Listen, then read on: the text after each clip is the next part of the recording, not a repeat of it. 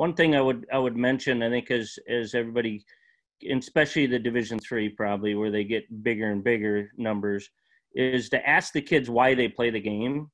And ever since I've done that, I do a session. Everybody gives me their answers, and when they're all said and done, none of those answers relate to starting.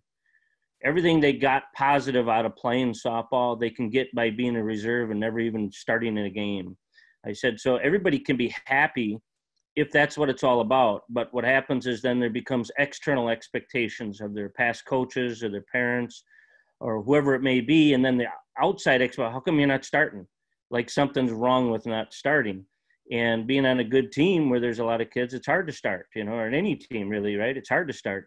So for them to realize that doesn't mean softball is not going well. It could be going great.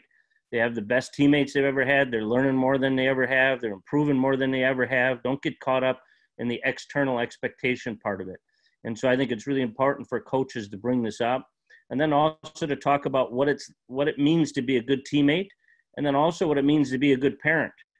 And I use my parents as examples and my playing experience with that, and say, what does a good parent do, and how can they be a good team player within the team?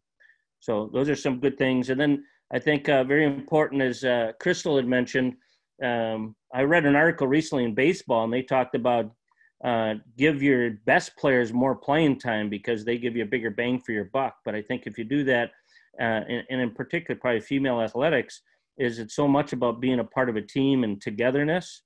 And not that guys aren't, but I think it's that much more. So very important that I try to work with everybody equally. And like Tim says, when I'm doing a little extra work, then I may give that kid a little bit more time. But in team practice, treat them all like human beings versus people that are going to help you get to where you want to go.